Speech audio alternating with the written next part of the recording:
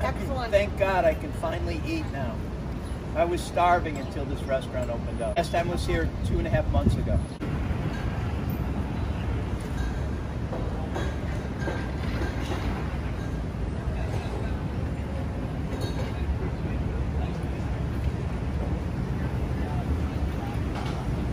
So, you know, how I feel is that we're finally going to inch our way back to business, and we need to be optimistic. And, you know, we can't control the past. We can only look forward. So we're trying to, you know, reinvent ourselves and recreate things. We added a deli here. We added a bodega at one of our Broken English in Lincoln Park. And, you know, who I feel for our staff. I feel for these people that you know, have had no jobs and are home, and many of them have been getting unemployment and such. But, you know, there's plenty of people in our industry, unfortunately, that are undocumented, that worked hard for all their lives to support their families, and they haven't gotten a penny. And so I'm just pleased that we're gonna crawl our way back and do the best that we can. Protest is very important to us. You know, we live in a world that it's about equality. It's about a melting pot of people that should look out for each other. And so when there's friendly protests like there were a lot of yesterday,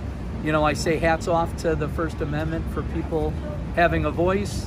What I don't believe in is looting. You know, we had restaurants of ours and of friends that got destroyed of people taking advantage of a situation, and they took the eye off of what was really important. As far as safety, you know, we're obviously following all social distancing rules, from our separation of tables to be a minimum of 6 feet apart, to all of our employees wearing masks, to making sure we're sanitizing pens after every use.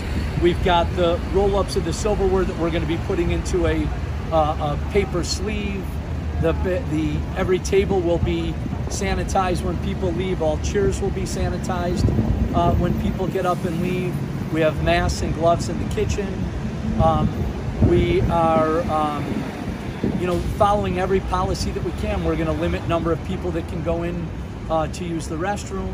We're going to do, you know, typically this corner, we're blessed, is very busy, and people waiting and create crowds. And so we're going to be taking reservations, and we're going to be making sure that crowds aren't hanging out on the sidewalks and not social distancing